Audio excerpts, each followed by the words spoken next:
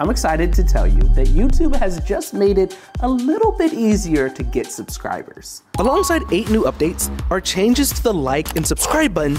No.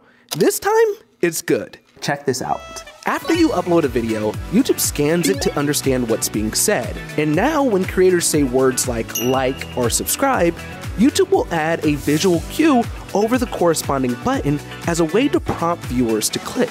The animation looks like this, and as you can see, it's synchronized with the words that are spoken in the video. Once your viewer clicks the button, they'll be rewarded with what YouTube calls playful sparkles.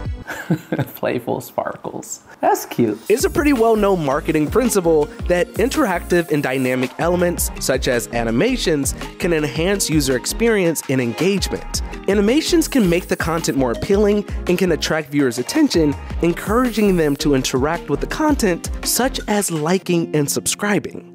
This is perfect because it's already hard enough to get subscribers, and to have this animation that's going to guide viewers to taking that action when we ask for it is just going to help us out a ton. But this feature does have some restrictions. The animations won't appear every time the words are said. They are limited to 3 times per video, and there must be at least 3 minutes between each instance. This ensures that the feature is used effectively without overwhelming viewers. Okay, I'm gonna talk about it. I know there's so many creators who are pretty much saying, nah, I'm not gonna do it. It feels like begging. I don't wanna beg my subscribers to do anything. I just wanna warn you that that mindset lost our channel 150,000 subscribers. I'll explain.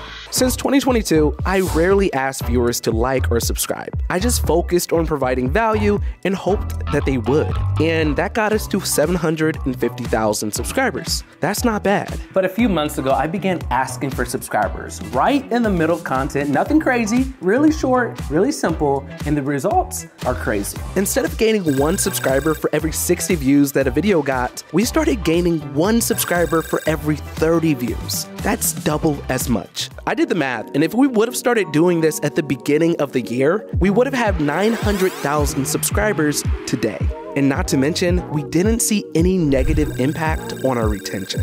Hey, that's the results that we got. And at the end of the day, you make your own choice. But if it's up to me, I say you start asking for subscribers in your content right now, because imagine the impact doubling your subscriber rate will have on your channel over the course of a year, 2 years, 3 years, for the lifetime of your channel. It's crazy. It's absolutely crazy. And study after study shows that animations used to highlight actions or key information can significantly increase user engagement. So now your verbal call to actions that were already effective will have an additional visual cue to support them. And you can expect to see an increase in engagement and subscribers because of it.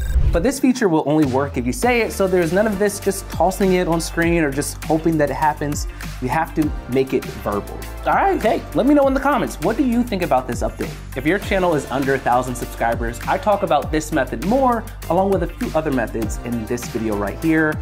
Please like, please subscribe, and I will see you in the next video. Keep creating.